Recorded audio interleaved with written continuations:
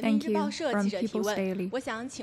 My question is to member Bao Weimin. Not long ago, the first Mars probe, Tianwen-1, arrived in the Mars. We are very concerned about it. Could you brief us about this Mars probe?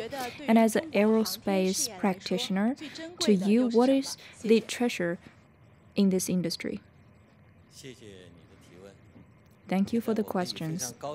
I'm proud to inform you that now Tianwen-1 is now orbiting around the Mars at the speed of 4.8 kilometers per second. Everything is in order, and today we have received the first local picture about the Mars in a short distance. That's the first of its kind in China that we received from the Mars.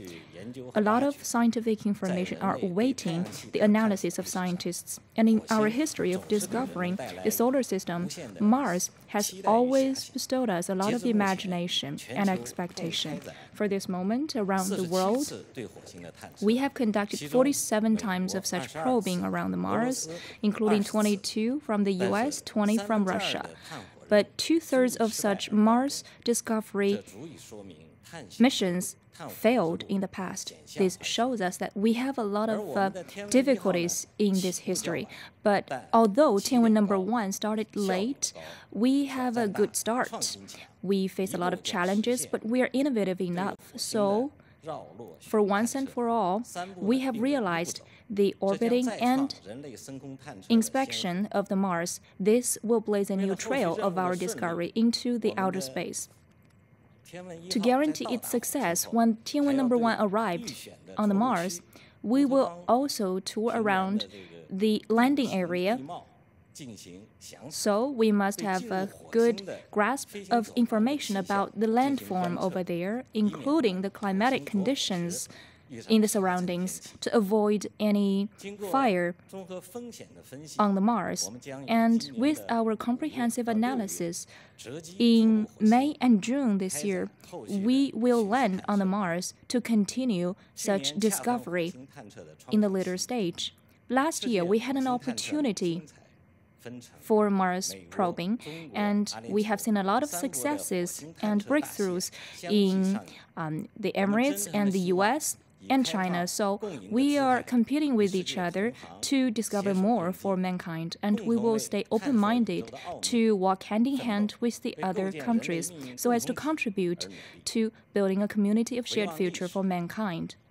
Looking back at history, whether it's about developing rockets or launching the satellites or the manned spaceships or discovery in outer space, the Chinese aerospace people have completed a lot of grand missions, and we have formed our own spirits.